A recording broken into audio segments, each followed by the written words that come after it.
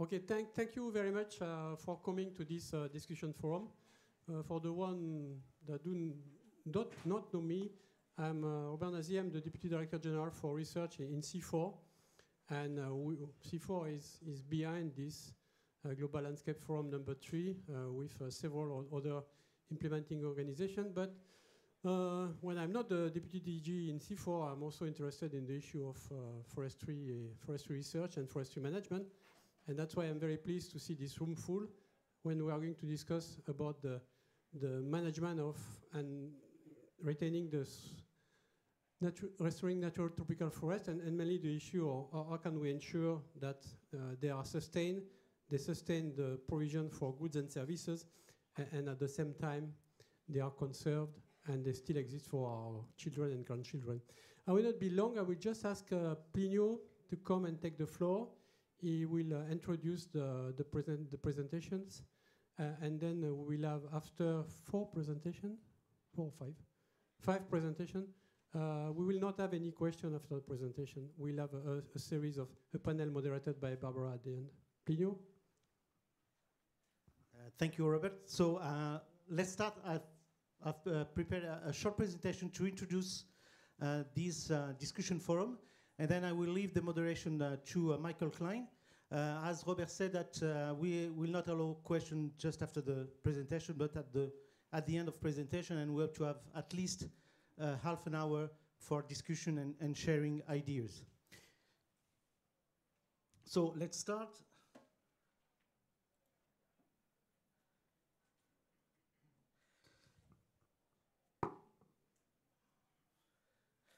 Okay, just to fly to explain why managing and restoring tropical forest matters. First of all, why we are talking about tropical forest. The first reason is that tropical forests represent 50% of the world forest. And they also gather 27% of the terrestrial carbon stock of our planet.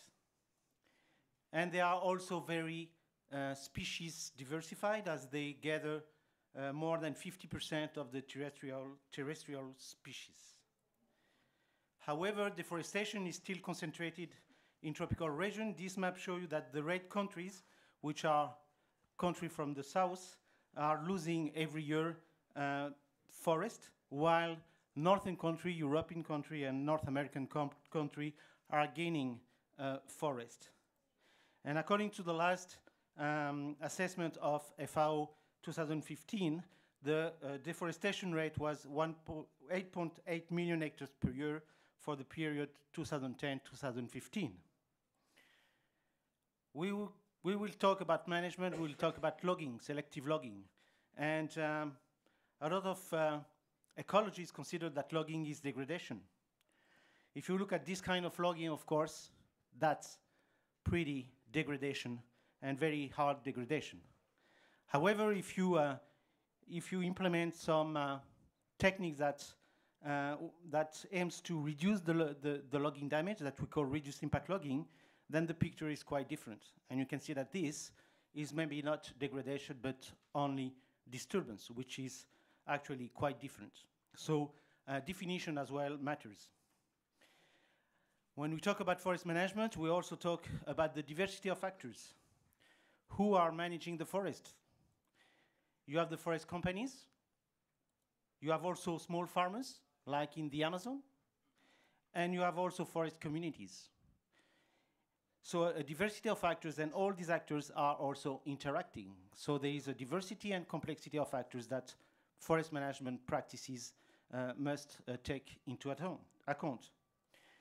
What we would like to discuss during this forum, and the main challenges that we would like to discuss, is the challenges about what is forest degradation, what is forest management and restoration. What is the future role of tropical natural forest versus plantations? What would be the providers, what will natural forest provide and what plantation will provide? How can we think a production of goods and a maintenance of environmental services and integrating the diversity of actors, their interests and their different perceptions? And then I think that as we are in a global landscape forum, of course, forest management cannot be separated from landscape use planning. And when you think about forest, you have to think about landscape. Now I leave Michael to introduce the other speakers. Thank you very much for your attention.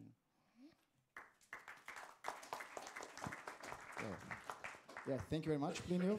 My name is Kleine. I'm working in the IUFRO headquarters in Vienna. And I have the pleasure to introduce you to the speakers. And then we have then a whole round of 40 minutes of presentations, followed then by discussions.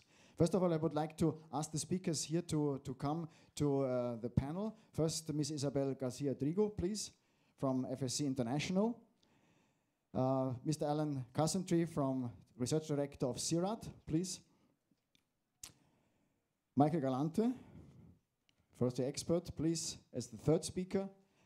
And then Mr. John Stanturf, US Forest Service, and Mrs. Stephanie Mansourian, environmental consultant, working for IUFRO. Right, these are our speakers. And of course, we have agreed with the speakers that we have 10 minutes. Yeah, so we have 3 speakers with 10 minutes, and then we have a joint presentation by the IUFRO group. So we would like to go by region. So we would like to ask Ms. Isabel Garcia for her presentation on Latin America. The floor is yours. Thank you. Thank you. Good morning. Bom dia. Bonjour. Thank you. I would like to thank CIRAD and CIFOR for the invitation. It's an opportunity to give some information, and to share some issues regarding forest management in Brazilian Amazon. So I will speak very quickly about FSC certified forest management, the current status and some challenges. It's here. So I go quickly there, so, just to show you a little bit the scenario. So we have forest lands to legal logging, a viability of forest lands to legal logging in Brazilian Amazon. We have few or known private lands available. It's because the property rights problems with titles and land grabbing and so on. So forest concessions are the hope. And you can see that until 2015, we have 1.3 million hectares already granted in forest concessions. So we have, in average, 44 hectares by year available for legal logging. About certified forest management. So this is the scenario. We have 1.6 million hectares certified in Amazon, so natural forests. Plantations, certification of plantations is more important in Brazil, so you can see the number, because plantations forest sector is more organized. There's no problems with land property rights, and there is a concrete economic incentives to be certified. Nevertheless, we have 12 companies certified in Amazon, 6 communities, and 1 managed government area. It's a state forest governed directly by the state government of Acre State. So, in total, we have this amount of forest certified, and we can see the glass how full. Indeed, we had some progress. Total certified area has grown with forest concessions. We have a potential production of about 1 million cubic meters by year. We have 18% of the total of the forest concession area granted already certified, and the potential to FSC expanding forest concessions, about 1.6 million hectares if all the concessions available to be granted occur. Or we can see the glass half empty. So, fulfill forest concessions contract requirements is not for everyone. So, it demands companies made some important investments to build roads, to engagement with communities, to invest in social issues. Public agents are still too slowly to solve some contract problems. For example, if we have a contestation of the forest concession, or if you have problems between different government departments, the CMBio, that's the organism that will take care of the national forest, and Service Brazilian Forest have to take care of the concession. So it's a kind of administrative problem. And FSC certification is costly. You know very well this. It demands a lot of investments in training and in investments to engagement with the communities also. And the deficit of labor force well-trained to perform reduced impact logging activities, it's a problem for the companies, and it's a problem for the government also, because forest concessions, the contract of forest concessions demands that all the good practices are really performed. So, and social and technical performance of subcontractors is questionable. Subcontractors are the small companies that provide some kind of services to forest concessions. For instance, transportation of the workers, or even the technical activities. And, you know very well, unfair competition of the illegal logging. So the domestic Brazilian market is buying illegal logging made legal by the laundry of the documents. That's the reality. So, thank you very much.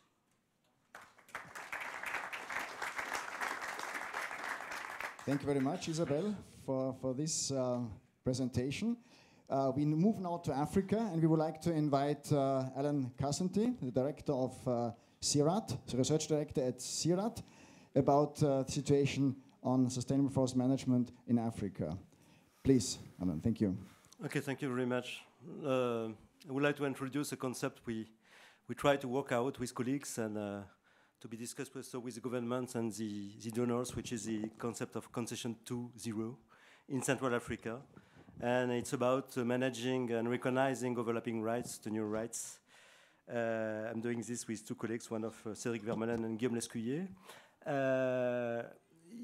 First, you have to understand that unlike Brazil, in Central Africa, concessions are generally extremely large, sometimes around 1 million hectares or so hundreds of thousand hectares minimum. Calling, so is the reason why in Brazil you have some kind of land sparing with concessions without any overlapping rights. It has been designed for. But you cannot avoid a situation of land sharing in Central Africa because simply of the size of the concessions that you can see in red here, the magnitude, the extension of concession in this place. Today, very briefly, we have a double movement of concentration on one hand and fragmentation on the other. We have an increasing demographic pressure, density, in most of the places in Central Africa. That was generally was said to be an empty place. So you have still some empty places in Gabon and Congo, but it is not really more the case. And the room for large-scale concessions is gradually shrinking, exception being essentially Congo, Northern Congo, Gabon, and some places of Cameroon too also. Then, therefore, as a consequence, some concession will be inevitably reduced, dismantled, probably converted to agricultural use at one stage, but other will be transformed into community forests and household lands. But large concession will remain because where in their role, their public role, their role as institutions, in structuring remote landscape is key in places where the state is basically absent, where the infrastructures are degraded or non-existent. So there is still a room for those large-scale concessions, not everywhere, but in many places. We are in a situation when you have a lot of public and NGO initiative regarding tenure, regarding rights, and you have new public regulation first, which insists on timber revenue sharing. So now it is more and more common than to have some benefit sharing from the timber revenues with the local communities, with population. It is the case in Gabon, Cameroon, Congo, and you have some provision in the new regulation for this. And you have also here, it's a map from one concession in northern Congo, some what we call agricultural series or development series within the concession, which is a new movement which is developing, which basic idea is to allow communities, based on their rights, to develop some agricultural activities under the supervision of the concessionaire. And it is also, the community development series in Congo, for instance, is also a benefit sharing mechanism and a tool for socioeconomic reinvestment. It is not working extremely well because of difficulties of collective action within communities, but it is quite a promising move. You have also some other initiatives, such as the one of Rainforest Foundation UK, and also Rights and Resource Initiative, who are working for mapping, for recognition of first mapping of customary territories and right recognition. Here is a map you can access on the website of the. It's in the Democratic Republic of Congo around Maindombe, which is a map that has been prepared by local NGOs, and you see where you have some influence of administrative boundaries, community tenure, etc., etc. Here, you can see that you have overlaps. You have overlap with the concessions. You have some overlap with the concessions which are here in yellow, let's say. And this is a very common situation. And you have also a situation of overlapping with protected area. So it is strange that you have overlapping with the concession, with the customary territories, and also with the protected area. And this situation is very common. You have some initiatives also with private companies, large private companies. This is a case in Gabon, where on 600,000 hectares, you have a concession where you have all these lines here, I don't have any pointer, but you have all these boundaries within the concession that has been mapped, recognized, surveyed, and which are a key for benefit sharing for the timber revenues. And so it is a FSC certified concession. It is something that now FSC is pushing concessionaire to do this kind of thing. It is probably one of the most, what I can say, emblematic, exemplary situation where you have a map which is available, you can display. But it is something new also to have, and you can see that almost all the concession is covered by we call finage in French, which is the name that is used also in Gabon, which are the customary territories where local communities have rights, some tenure rights generally. And beyond timber, what is the purpose of Concession 2.0 will be to develop new commodity chains, because we know that, but jointly with communities, not to add something new for the concessionaire, but to have some kind of joint ventures, to have something new, and to encourage, for the moment, timber concession are competing with other land use, alternative land use, oil palm, rubber wood, etc., etc. Those alternatives are often encouraged by national governments. The evolution will be there is an evolution. The evolution will be to shift from a mono-exploitation to a broader spectrum of activities, mixing sustainable forest management on one hand, and valorization, commercial of non-timber forest products, not only by use, but commercial use and some specific processing for trying to create new values within the forest, and with some capital to be invested into those activities, which is for the time being, it's not allowed for the regulation. Public regulation just give a privilege just to extract, to exploit timber and not the other resources. And the idea will be to develop agroforestry production and even plantation of cocoa or oil palm on degraded land, savanna, because in those those large concessions, you have a lot of places where you can do agriculture, providing it is in a way which is managed within some land use schemes, etc., and many other things.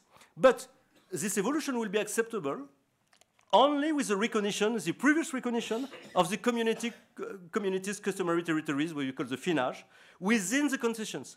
So the new economic activities will be developed jointly with the empowered populations, under the supervision of the concessionaire, and also with external support to develop some new values within the forest.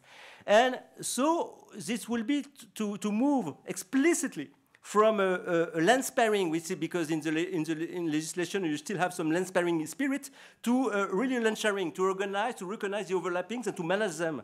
And to have a concession 2.0 that will move from a hybrid between a company and a territorial institutions. The systematic mapping of finage in and outside the concessions and participative management will also create room for a new conception of community forestry. Generally, you have this situation where you have a finage, you have a customary territory, one part with overlap, and the other situation, you have the community forestry, community concession, which is outside. In this new scenario, you have community forestry, which will be inside and outside the concession with different privilege, some exclusive privilege in the community forest, community concession in yellow, but also some sharing activities, some joint venture with the concessionaire in the overlapping areas. And the idea will be to manage overlapping right by layers. So because I'm short in time, I don't want to insist, but timber will remain an exclusive right for concessionaire, but with benefit sharing, and also some trees can be set aside, that it is done in many concession, FSC certified concession, after agreement with population. A lot of things can be developed on the overlapping. Hunting, for instance, can be totally overlap, and there are some experience in the northern Congo on this. Investment external will be needed to create joint venture, and will be maybe a room for donors to support this new institution, this concession 2.0, to develop new values, new activities, and new commodity chain. Payment for environmental services can finance timber and firewood plantation on restoration lands, and cash crops could be developed with households on degraded lands. The sharing and also the governance should be transformed also to have a decision sharing process, with the concession assembly with voting rights of the represented communities based on the overlapping areas, and also some comité de finage, which more locally set as a way to discuss specific problems and to prepare joint ventures. And implementation process will remain in the hand of the concessionaire, because we need to have some coherence in the action, some consistency, under the supervision of the administration and the concession assembly. And thank you for that, John. I hope it's not too... Thank you very much. Alain, thank you very much for your interesting presentation on this latest development of harmonizing concession with other uses and benefit sharing. We have very, very disciplined speakers, actually, so we are well in time, so thank you very much for that. So, excellent. Our next speaker is Michael Galante, and he will take us to Southeast Asia with the situation there. Michael, please. Thank you, Michael. Good afternoon, everyone. My name is Michael, and I will be making this presentation along with Robert. So the title of the presentation is Managing Tropical Forests in an Era of Change. So the session, why production forests? Well, globally, production forests account for 30% of designated forest types. 24% are designated for multiple use. You can probably see down in the bottom here the graphic that shows the distribution. And many people are affected, of course, in these areas. So if they are sustained and managed, they can continue to produce goods and services. However, the maintenance of goods and services are possible only under different paradigms than are generally being practiced today, specifically in areas designated for production. This data comes from the FAO 2015 Forest Resource Assessment, and you can see some trends here. So total forest area, seems to be decreasing overall. Area of deforestation seems to be increasing slightly. The graph on the top right, total area of primary and production forests, I made a stack diagram to demonstrate. You can see some trends, actually. If you don't look at 1990 and if you look at the other trends, you can see that the figures are relatively even. So that's an indication that definitely that there's some leveling off or some stagnation. It's too early, of course. The graph is only 15 years in time series. And on the bottom, the area for protection and biodiversity seems to be, the general trend seems to be increasing over time. So you have some positives and some negatives that are trends in forest Southeast Asia at the moment. So more towards insular Southeast Asia and in particular in Borneo, you can see these the trends of degradation or forest change over time, over the past 40 years. And ironically, 40 years in these type of mixed dipterocarp forests typically is what is often discussed in the literature as a harvest cycle. And so this is what the trends of what you can see. So this publication came out last year, and log forests, of course, the intact forests, which in this publication are termed as old growth, it somewhat represents this Heart of Borneo initiative, which is ongoing, and you can see that this is the area outlined is very similar. So I think one of the key messages is what's inside is changing. We know that they've been harvested at least once, multiple times, and they're changing in composition, they're changing in diversity. So, I mean, primary forests are the exception. A bit loud. Primary forests are the exception, and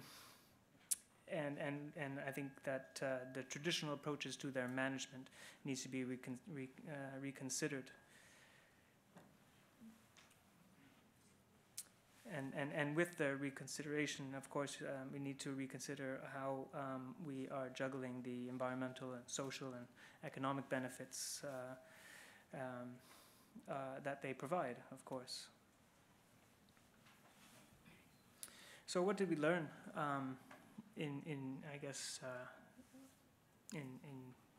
over this harvest cycle?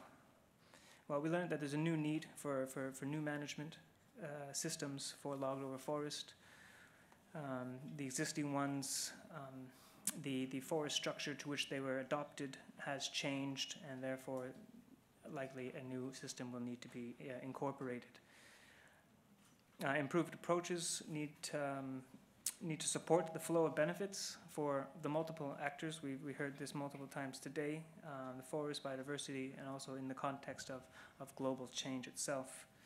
And more needs also need to be learned about the consequences of these interventions other than what we know as reduced impact logging or more responsible ways of harvest activities. So concessions themselves, forest management units, this is the typical name for the concessions. New models need to be created to enable the environment for better management of the entire the system and all forest types within that. And well-managed forests represent the middle ground between deforestation and total protection. So how is that balance? How do we find that middle ground while we, using the forest for its value and also for its economic and other benefits? So the concessions are good. They're a good model to to devolve timber or forest product rights to operators. I think that the multiple actors, the things that we discussed in the last presentation specifically about community rights and overlap, all of these are now coming to the forefront. So the new models must incorporate these into these structures. And of course, rather than expecting sustained yield without changes in species or quality, emphasis should assure production forests remain in the best possible condition for, of course, these values. This is my last slide, and what I want to say in this slide is that the composition of the forests are changing, and of course the diversity found within them. So maintaining these multi-tiered structures, it supports the ecosystem dynamics for both the integrity and the biodiversity of that forest. So this infographic that I have here is a publication talking about when you harvest a single species versus whether you harvest more than one type of species. So in A, you have the diversity of those harvests. You have same and same plus, which talks about the actual amount of volume that is recovered. So in this study, you have a higher recovery when you target more than one commercial species. And 1 year post-logging, of course, you have high amounts of carbon, and the biodiversity values tend to be relatively stable as well. So these are the quick lessons learned that I have to share with you today on Southeast Asian forests, and I hope to hear some questions on this presentation. Thank you. Michael, thank you very much. So now we have more or less completed natural forest management in a very, very short way. Natural forest management in tropical high forest. But of course, as you all know, these forests are not isolated in the landscape. They are partly under threat because of agricultural development, many different things going on outside these forests, and therefore also the component of landscape restoration, even then in many cases supporting the sustainable management of regenerating natural forest are very important. So we have here now one more presentation on landscape restoration, and I would like to ask John Stantor from US Forest Service and IUFRO lead scientist on that study to start with the presentation, which afterwards be followed by Stephanie Mansourian on landscape restoration and governance, an important component, and she is the environmental consultant to IUFRO. Please, John. Thank you, Michael. So I want to give you a little background on what we did and some of our objectives, and to point out that there is a report that will be launched tomorrow at 4:30, and we welcome you to come to our booth in D24, I believe it is, in the D Pavilion, and get a free copy. So the background was to realize that climate change policy and forest landscape restoration are really interlinked approaches, and they both require that many motivated actors do the right thing at the right time. Our approach to this was to try to develop the scientific basis to support a better understanding of these linkages, to develop a simple communication product that could be used to show those linkages and the benefits, and then that could also be used to jointly evaluate forest landscape restoration initiatives. This was by assembling the best available information on mitigation, adaptation, and transformational activities under climate change. And what we developed was this simple stoplight tool. And yeah, okay, it does show up. I do have sort of a pointer here. So the idea of the stoplight is everybody knows what a stoplight or a traffic light means, even if in some countries we don't obey them. But green means it's okay to go, red means you should stop, and yellow means pay attention. So in an evaluation sort of phase, what's sort of asking the question, where are we? The way that you would interpret that stoplight was, do we have these things in place, or are they not in place, or are they underway? Would be yellow. If you're trying to design or prioritize or compare different approaches, the stoplight has a little different meaning, and I just wanted to point that out in the beginning. So again, desirable is green, undesirable is red. So how did we look at the climate benefits of forest landscape restoration? I have 4 quick slides. I can't talk about everything that's in the slides, but to give you an overview, we have the benefit on this left column, the mechanism of gaining that benefit in the middle, and then what is the restoration activity? What is the suite of restoration activities that could be utilized in order to gain that benefit? So we've adopted the IPCC notion of separating things into mitigation and adaptation, even though we all realize that those things are interlinked and you really can't separate them. But we're trying to follow that sort of paradigm. So mitigation then is about sequestering carbon, reducing fossil fuel emissions, reducing, in this case, emissions from biomass burning in forests, or reducing emissions from land use change, changing from one land use to another land use that often the disturbance creates opportunities for releasing of carbon products into the atmosphere. So just to point out how this works, then a mechanism for reducing fossil fuel emissions would be bioenergy. And bioenergy in the forest landscape restoration context might be to develop firewood or fuelwood plantations within a landscape as part of a development project. It could be to improve charcoal production methods from the traditional methods to something that's more efficient, or it could be ways of utilizing forest residues. Switching now to adaptation, we separated adaptation into 3 approaches to adaptation. And the main difference between the 3 approaches is sort of how quickly you're adapting to climate change, how quickly you must adapt or how quickly you plan to adapt. So incremental adaptation really means adapting to the current climate.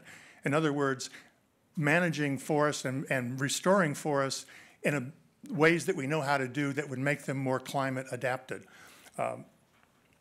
In many cases, people that are managing or trying to restore forests have a very limited time frame of understanding of what the climate has been. So they try to restore to the climate that's current today, but today's climate may just be an anomaly in a longer term climate sequence. So that's the incremental adaptation. Changing the way we restore forests or manage, this could also apply to management of forests, to do a better job of adapting to current climate. Anticipatory adaptation would be, okay, we're going to have changes due to climate, but maybe they're 50 years out, or maybe we're going to start to see those effects today, but it's not going to require a wholesale transformation of the landscape. So anticipatory differs from incremental in sort of the forward-looking approach, but it utilizes many of the same techniques, but with differences in the way that those are actually used in the landscape. So, for example, then, adaptation is maintaining forest area, maintaining carbon stocks, differing from mitigation, or maintaining and improving other forest functions. So, to get away from sort of the traditional forestry approaches to restoration, let's look at some of the other forest functions that could be approved in an adaptive framework, which might be hydrology. So in Australia, you have this problem in western areas of Australia where the native forest has been converted to wheatlands. The wheat don't have root systems that go as deep as forest trees do, so there's consequently a rising of the water table, and because it's a semi-arid area, it's increasing the salinity of the surface waters in that area because of the lack of drawdown because of the conversion of the vegetation types. So one way to improve other mechanisms or other aspects of that ecology in that area would be to actually restore native forests, deeper roots, and over time you might have some impact on the salinity levels. Other areas of adaptation is just reducing the vulnerability. So when you restore, you don't try to restore necessarily to some historic past condition if that condition is not going to be adapted to the current or the future climate. So reducing the vulnerability of your restored forest or landscape is part of this adaptation strategy. So one way to do that, especially in tropical forests, would be to overcome some of the regeneration barriers that are problems for using natural regeneration or in places where you have converted that into other land uses or other land cover, you have barriers for recolonization from fragments of native forest into the, say, an agricultural area. So reducing the barriers could be by controlling herbivory, controlling the livestock or even the native species, the native mammals that are eating the seedlings as they develop, or it might be by reestablishing connectivity between fragments. I have 1 minute, so let me go on to transformation. Transformation then is really farther out there. It says, okay, we're going to have climate change. We're in an area where the climate is going to change drastically over the foreseeable future, certainly over the lifetime of the main species and the restored forests. So what we want to do is bring in species or provenances of species from other areas that are going to be more adapted to the future climate. Admittedly, this is somewhat controversial, but this may be something that we'll be facing in some areas relatively soon. And to give you an example of that would be ecosystems with novelty, replacing native species with non-natives that have the same desirable functional traits as the native species. So you still have the ecosystem benefits. And I'm finished.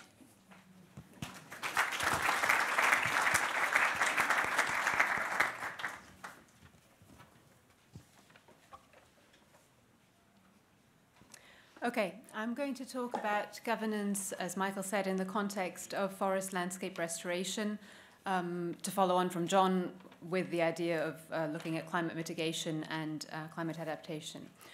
So governance determines who takes decisions and how those decisions are taken and applied. UNEP defines environmental governance as the rules, practices, policies, and institutions that shape how humans interact with the environment. So how does governance relate to forest landscape restoration? Well, forest landscape restoration is a process that takes a certain amount of time, and governance influences different stages of that process. So for example, early on in the process, it might be critical to engage all the key stakeholders and to provide a forum where they can actually express their views and their needs and their desires from the restoration. Later on in the process, it might be more important to look at policies that ensure the sustainability of the restoration effort. I'll just quickly review five of the many reasons why governance is important in forest landscape restoration. So the key one is that unless we understand the root causes of forest loss and degradation, restoration is unlikely to succeed. And more and more, we're understanding that a lot of these root causes of forest loss and degradation are in fact governance failures. Another reason why governance is important to forest landscape restoration is that new value is generated. So by changing the landscape, by returning trees that have a value, by returning trees with fruit on them that are of value to different people, by improving the soil, by improving the land, by capturing carbon, this new value is generated, and unless there's appropriate governance arrangements, this new value that's generated can cause conflict and issues within the landscape. Another reason why governance is important is that there are frequently competing land uses in a landscape. So again, by returning trees, depending on the reason why those trees are returned to the landscape, depending on who's decided how those trees are returned and for what purpose, there might be some lost opportunities for other groups. So for example, mining or food production is a competing land use when you're looking at restoring forest landscapes, amongst many others. So unless governance arrangements are clear here as well, this could lead to conflict and the lack of sustainability of the restoration effort. Tenure and rights, I won't say much about that because Alain spoke very eloquently about some of the issues there. But again, it's something that's critical for restoration and for the sustainability of the effort. Scaling up, increasingly, forest landscape restoration is one of the many approaches at looking at restoration at a bigger scale. And as soon as you are looking at a bigger scale, you're looking at different sectors, you're looking at different actors, and therefore increased complexity. Landscapes as well don't happen to match very neatly with political levels. So that also adds to governance challenges within restoring forests in a landscape. A final word, if we are to achieve climate benefits, many of the underlying causes of deforestation and forest degradation need to be removed or at least altered in ways that allow restoration activities to occur and to be sustainable. And many of those underlying causes represent governance challenges. Thank you. Stephanie, thank you very much. Stephanie and also John, thank you very much. So this was the final presentation. So we have heard a lot of information, a lot of concepts now in a rather short time, a lot of food for thought and debate. And with this, I would like to open the discussion and would like to hand over to my colleague Barbara Livoreil from the Foundation for Research on Biodiversity.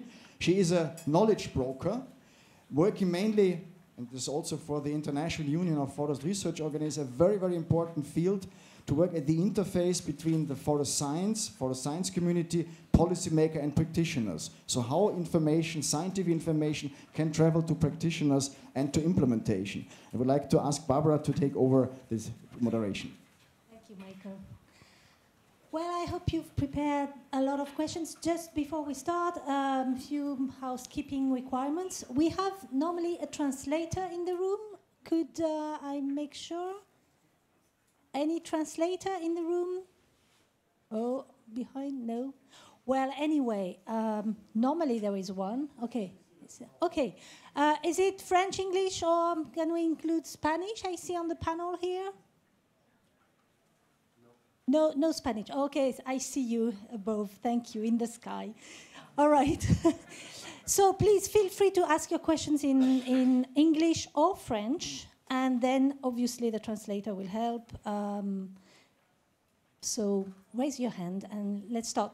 As possible, if possible, keep your questions very short so that we could take as many of them as possible. So I see one first hand here. I can bring...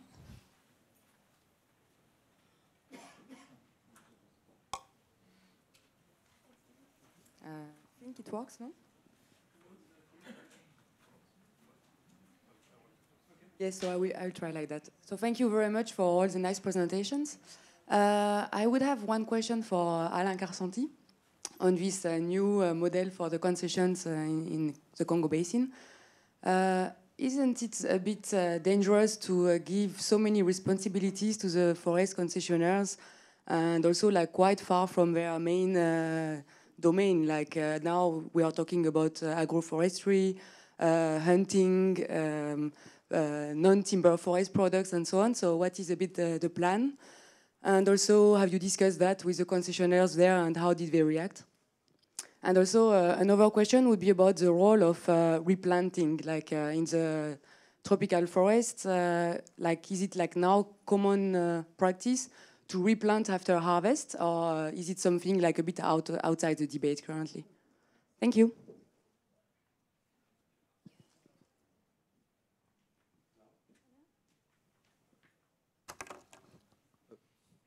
Yeah,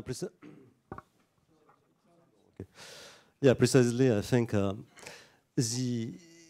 key condition to increase the capacity of the concessionaire, not the concessionaire, but the concession itself, as more a shared institution, should be to have first this recognition of rights, of tenure rights, then to just only accept a new activity only upon the condition that you have a new joint venture created with the concessionaire, a third party, that could be another operator for hunting, for instance, or for developing agroforestry, because the concessionaire has not all the skills. And the households represent, or the community or households which are based on the finage on the territory. This is the only condition. Otherwise, we are going to get back to the concession of the 19th century, where people had all the rights on the territory, and I really want to avoid these kind of things. We recently had, within the FLAIR conference last week in Paris, a discussion with some donors and some concessionaires. Concessionaires are interested because they start to do this, but they are hesitating to go further.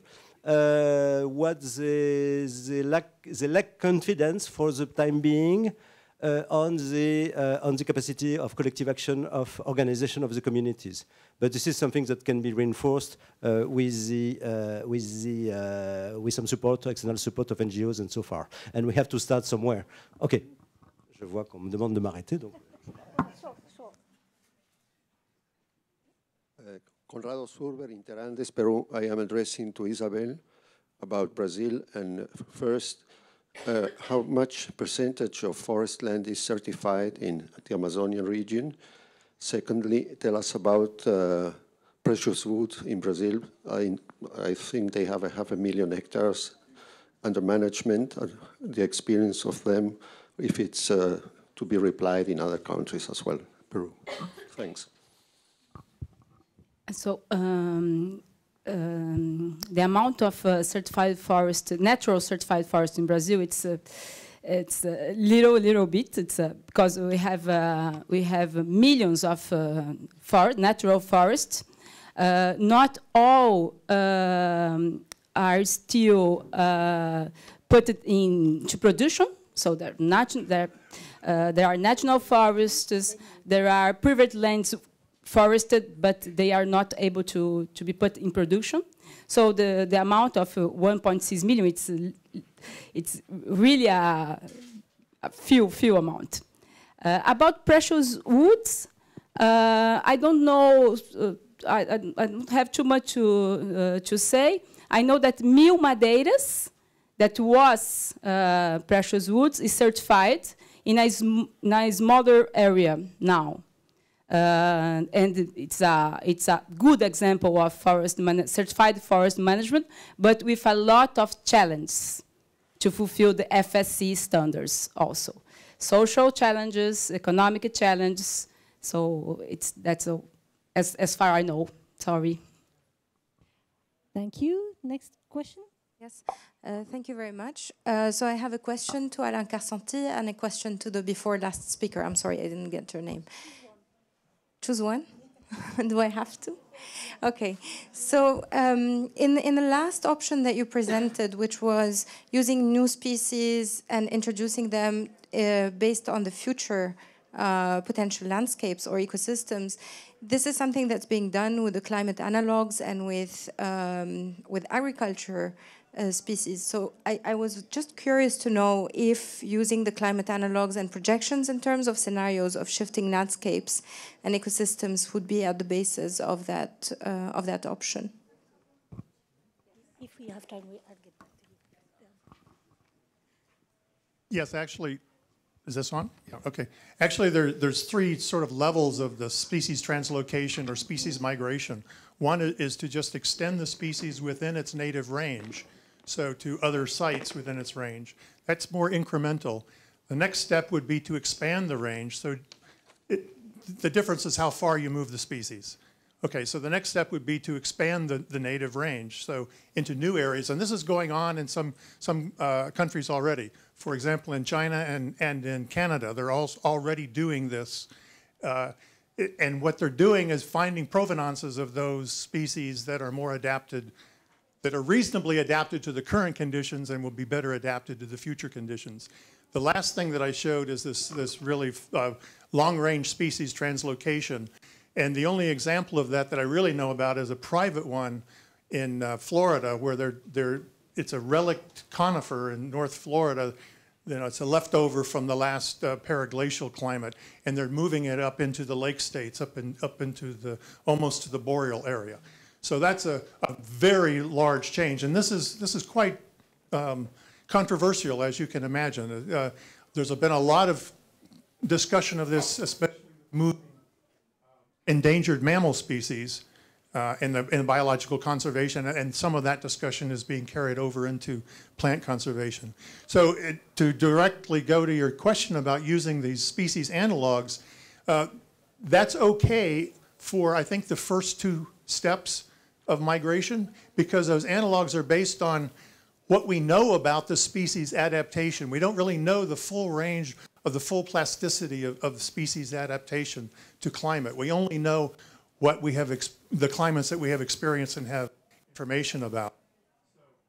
The long-range migration is still, we don't know enough about that, and would probably have to be based on more on functional traits than on climate analogs. Thank you. Next question. Hello, Benjamin Singer from the United Nations for One Forest, and I have a question for Alain Karsenty, who introduced a very new and exciting model for concessions in Central Africa. My question is, where would the impetus for change towards this new model come from?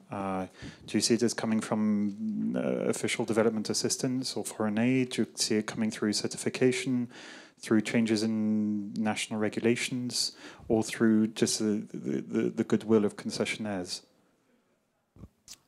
Yes, thank you. Well, it's a good question. The point is, I think there is already something on track. There is a momentum because you have more and more claims of people. And when I presented this new initiative by big NGOs, Rainforest Foundation and Right and Resource Initiative, there is something new. And once people have a map, things are totally different. And we cannot go back to a situation where you can ignore the fact that you have some rights, even if they are not legalized, not politically recognized. The fact that you have a map is already a political recognition. And I think there is an irreversibility into this change. Now, the question will be whether we want to have a conflict, a zero-sum game, with a new community forestry, for instance, community forests, that what you are going to what will be lost by the concessionaire will be won by the farmer, or the opposite?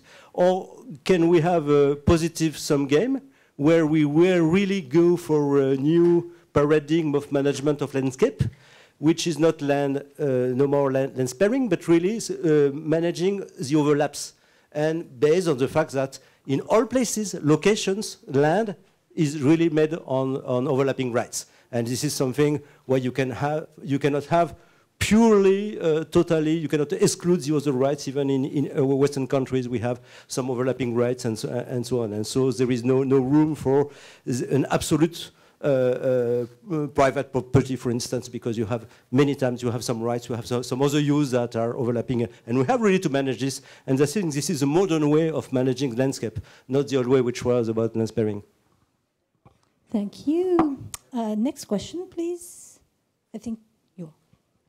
Thank you. Caspar Wandlim from the Forestry and Climate Change Fund, an impact investing fund. And this question is to Michael on the experience in Southeast Asia. You were saying that if you're faced with these heavily intervened forests, we need to rethink the models in which we do manage natural forest. And I was wondering whether you could expand that a little bit. Yeah, thank you for your question. Good question.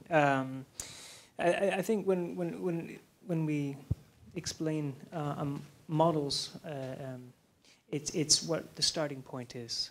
And traditionally, the starting point was primary forests. That condition is completely changed now. The whole diversity has changed. The amount of eligible area volume which is eligible to be extracted has changed, and so that model we need to rethink our strategy approaches to approaching forest management and what we consider is sustainable, and what values. We have to look at other values and how they can also assist to not only look at just the timber value, but non-timber values, biodiversity, water, carbon, and all the other values that were looked at. Does that answer the question? Or are you looking for a concrete model? Just to chain over the same range of questions, I am not in my field, I am a geneticist, so forgive me if I don't use all 100% correct terms. But I didn't hear speaking about the state forests. If you look at, and we are speaking about changing paradigm, right? So meaning that we see that the currently paradigm doesn't work, so we have to move. In the first map that you presented, there is two colors, red and green. In the temperate area, it's quite green in terms of deforestation. In the tropical area, it's quite red. What is the main difference for my training and my knowledge? In the green region, in the temperate region, you have state forests, meaning that they are not given in concession, they are managed by the state, right? So I know that well, but I have the question, why we have to take as granted that 100% of the forests are given in concession, sometimes 1 million hectares in concession? I mean, Forêt de Fontainebleau, the forests in the Alps that are quite sustainable, if you permit, they are not given in concession to 1 million hectares. So maybe this is one of the topics, and I would like to speak about it. Thank you very much. Who would like to answer? Sorry.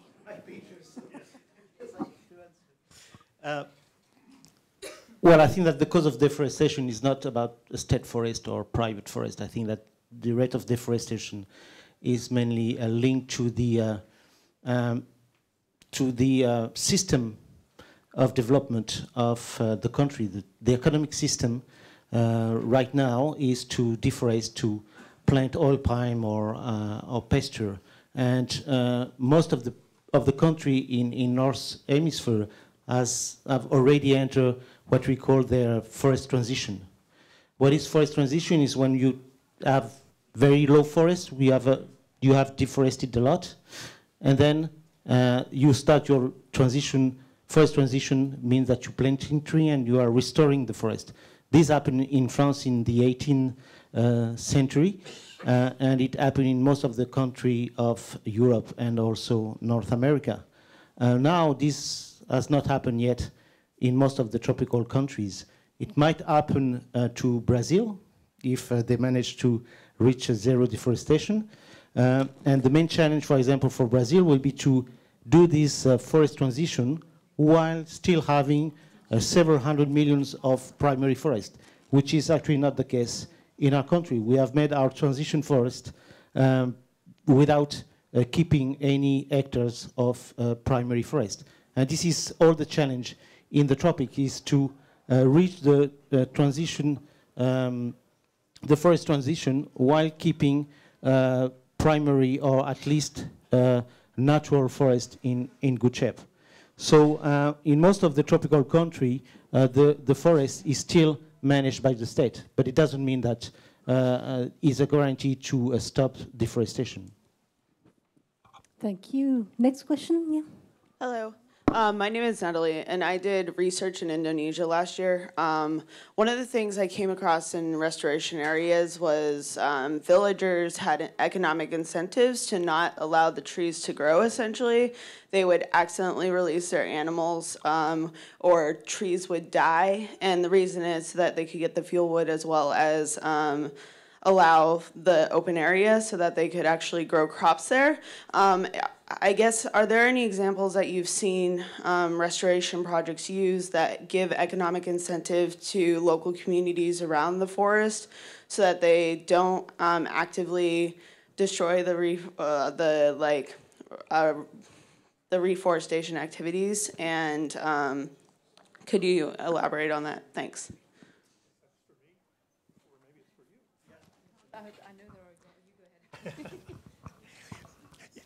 Yeah, that's exactly the issue that Stephanie and I have talked about, is that if the local communities are not invested or empowered to be part of the restoration effort, it will eventually fail in exactly the ways you talk about.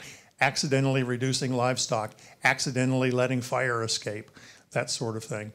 And there are also other government level perverse incentives to do away with forests. The examples would be what this whole effort for more participatory management of forest lands and landscapes, community forests, joint forest management areas. There's many varieties of things like this that are participatory and they fit within the local context. Some of them are not very successful because they're not really participatory. It's only participatory in name. But in reality, I think that's the only way that restoration in the future will be successful and sustainable. I had a few more minutes, so I thought of a couple of examples. In Madagascar, for example, there are projects for restoration where the communities are actually paid. So they're paid either in cash or they're paid by being given seedlings to plant. They're being trained. So there's a whole series of incentives to try and both make them restore, but also make them understand the value of restoration, make them feel that it's of use to them, make them choose the sorts of species they want to use. So there's quite a lot of work there. Another example that I don't know enough about, but there are several examples like in Morocco, restoring cork oak forest, so where you can benefit then from harvesting the cork. So there are lots of ways of making it more positive, but yes, I mean, as John said, it depends how it's approached and what the prevailing policy environment is and how the project was initiated, if it's top down, if people are engaged from the start, if people understand, if those initiating the project understand what people want out of the restored landscape, so that they can actually benefit from it and therefore maintain it, because that's the key is maintaining, as you quite rightly pointed out. That's often the problem. Thank you. There's one question in the back. Hi, my question is to Isabel. Going beyond a bit from the FSC certification, I would like to know if you have a number of the sawmills in the Amazon that are actually certificated, and what are the strategies that FSC has to promote certification throughout the whole supply chain of the wood, because sometimes I think it's quite a problem that many concessionaires and private landholders, they have certification, but the sawmills in the Amazon, they kind of refuse to buy if they have FSC certificate, or they don't want to get certificate because they think that the certified wood won't have too much value in the market after that. So I would like to know your opinion about it. Thanks.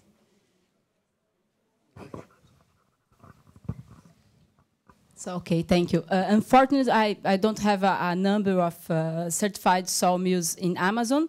I know each certified company in Amazon has your own sawmill. In forest concession, it's a requirement of the contract. So they have to invest and to build a sawmill to process the timber. The FSC strategy to expand FSC certification in sawmills is not clear. I know it's not clear for Brazil because they are trying to promote information to expand the sawmill certification, going to the regions. Speaking to these people, but it's a problem of to pay. It's not a willing to pay more for the timber in the domestic market. So I think this is the most problem. We have to find another types of incentives to do that. Okay. Thanks a lot. Next question in the front. Hello, this is Red Harrison from ICRAF. I'm thinking that a big difference in moving from what we've thought of as traditionally as sustainable forest management and forest landscape restoration is the fact that the value that the resource that you're looking at is essentially is down to a low level because it's been logged, it's been cleared. And so the business model that you have to develop in order to restore value in the landscape is a very different one. You're not just cutting a high-value capital resource that exists.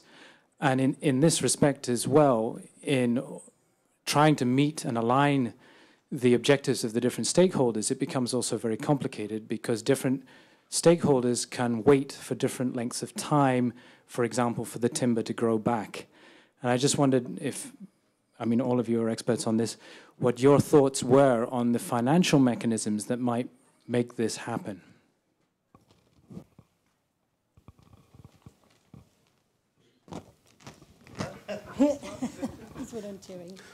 I think this is precisely why maybe we have to, for the next felling cycle, really not only to wait for 30 years, but really to try to combine, to create new commodity chains with respect to sustainable management. In any case, it will be extremely challenging, I do admit. But it's the same with agroecology. For instance,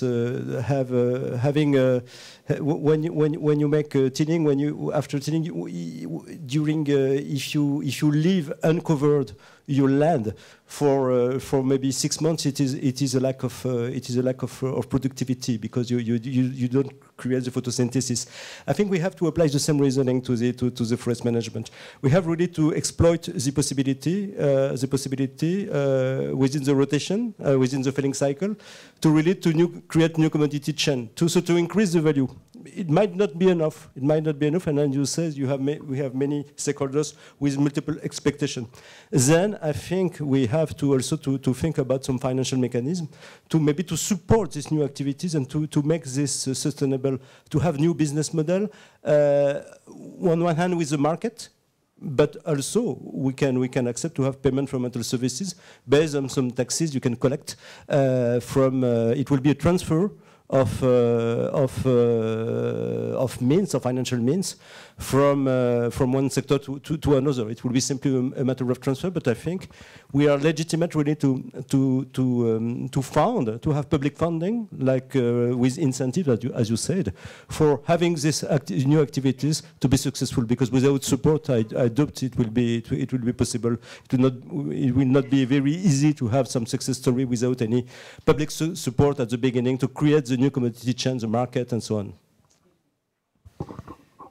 Next question. Yes. Could we talk some more Hello? about that one, Yep, please? please. You hear me? Yes. Okay. Yeah, I did actually. Yeah. Just a minute. Okay. What I wanted to say is in the context of forests designated for production. One of the main reasons why I said in that, if you recall the slide about the 3 different time periods of Borneo, that's a 40-year time period, and that 40 years represents supposedly the return of the regeneration of the forest, which would allow a second harvest or to re-enter. And if that's what's happening in 40 years' time, obviously the model needs to change. And so what I was trying to get at is that we have to maintain what we have currently, and like you said, keep the stocks as they are, and try to keep all the balls in the air, so to speak. All the different values, as well as maintain its productive and its productive uses. Yeah. Yeah, I want to take a little different tack and say that looking at it from the investor's side, of people who have the money, who are willing to invest, there's really 2 things they're going to look at. One is the return on investment, which has a time factor, and the other is risk. And I think if you have a very degraded site that has no assets, it's going to take a long time to restore, and the communities are not empowered and not involved and don't have the capacity to be involved, you have low return on investment and high risk. And that's where I think governments and quasi-governmental organizations have to be the financing partners.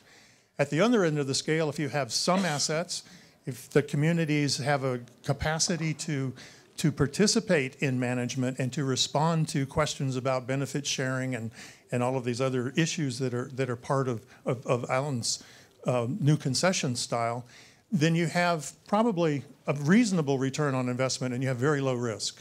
I mean, you still have risk from wildfire and climate and all the other things that people factor in, but you don't have the risk of the local communities going against your project.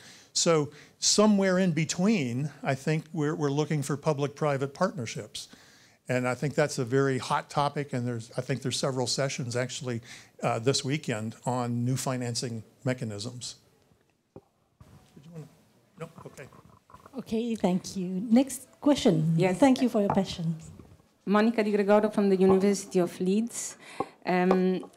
I was wondering what you thought about, and you started addressing that in your answers, the role of the state, because we've heard a lot about private concessions and communities, but we've also seen that, we know that after you log over, although you have nice, rich secondary forests, what often happens that states at different levels give out concessions for conversion into agriculture, and then you lose the forest. That's number one. So, and that's where governance actually, I think, becomes really important. So what do you think is the role of the state? The other important role of the state is to actually protect the rights of communities, because leaving concessionaires to deal alone with communities, we've seen it in a lot of countries. What happens is the community lose out because you don't have the power to assert their rights, even if they have maps. And so there is a very important role, I think, for the state to play in order to balance power. I wanted to know what you think about that.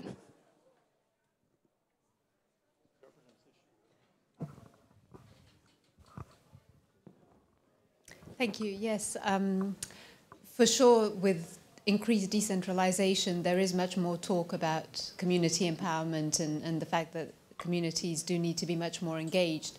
But the role of the state remains really important in setting the policy context, as well as working with communities, as well as enforcing where necessary and monitoring and making sure that commitments are actually being met.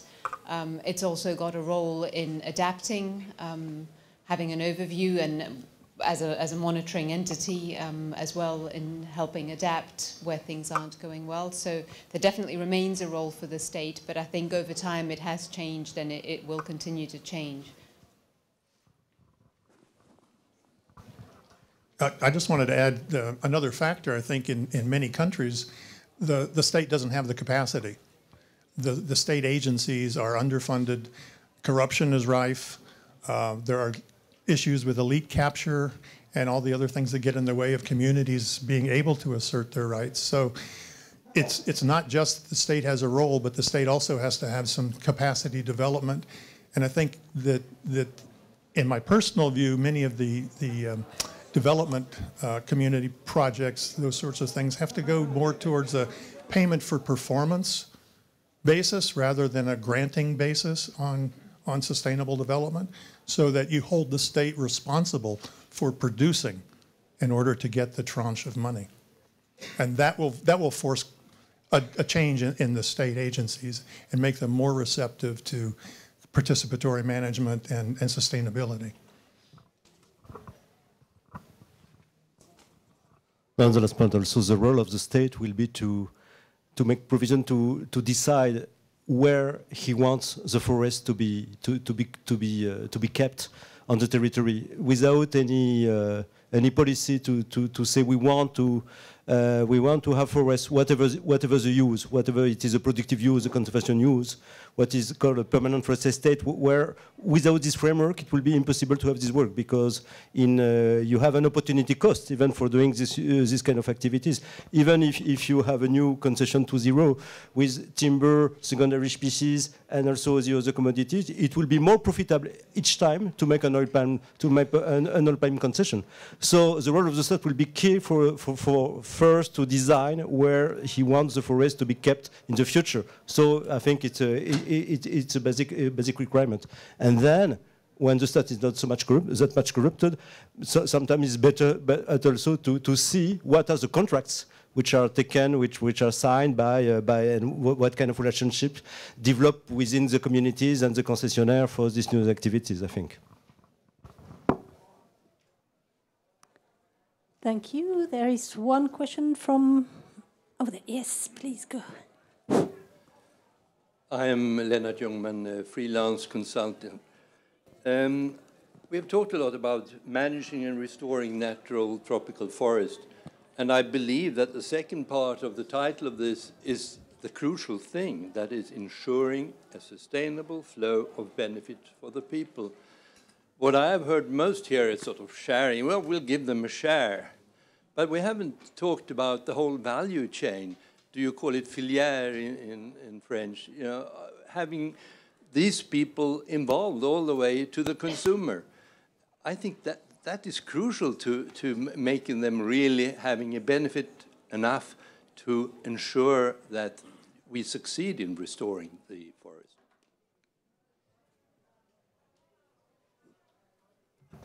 Yeah, it's true, but you have in fact, you have two types of concessions in my scheme, and also you have the community concessions, which are where people have exclusive rights, and they are developing. They can go for timber commodity chain, filière de bois d'œuvre, so it is something that is not working well in Central Africa, because it is because for issues of governance, issues of collective action, etc., etc. It is extremely community forestry has been extremely disappointing in Cameroon, for instance, and it is why we are looking for a solution where we still admit that people must have some exclusive rights and create new commodity chains, even for timber, on exclusive areas, where probably with some association with industrials, if they want to, they will be free to have this kind of associations, but also to have new commodity chain based on non-timber forest products that could be various within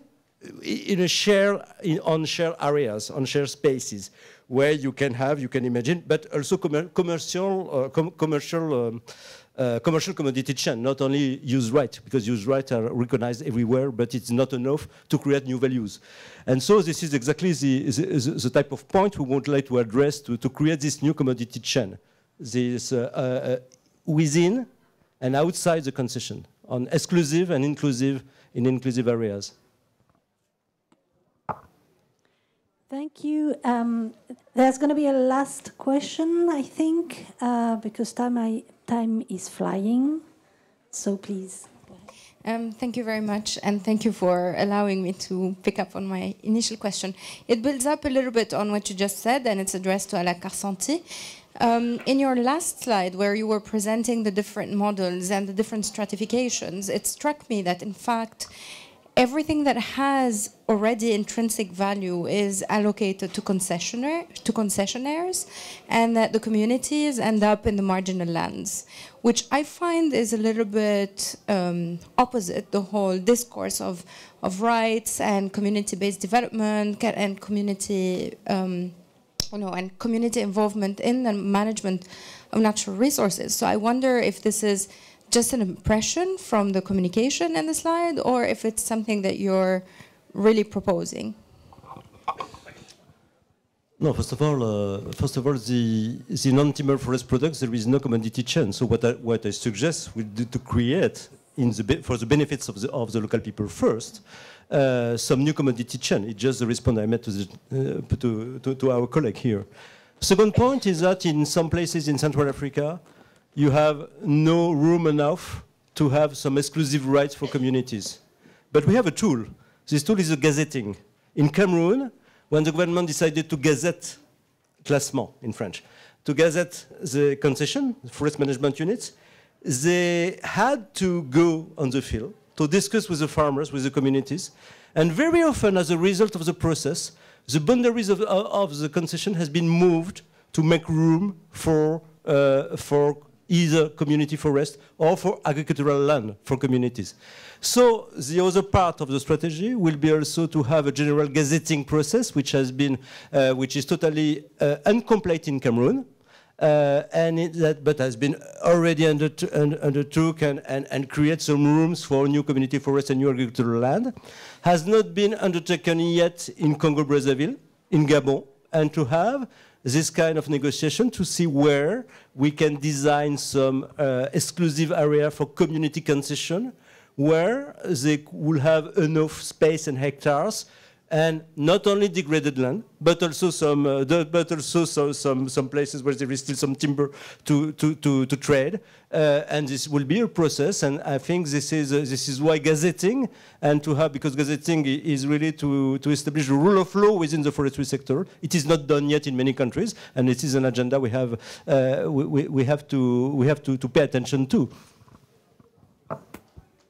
Thanks a lot. I would like to thank the audience for raising very interesting questions. I would like to thank the translator for having done a great job. I didn't hear you, but it was very fast, and I know how difficult it is.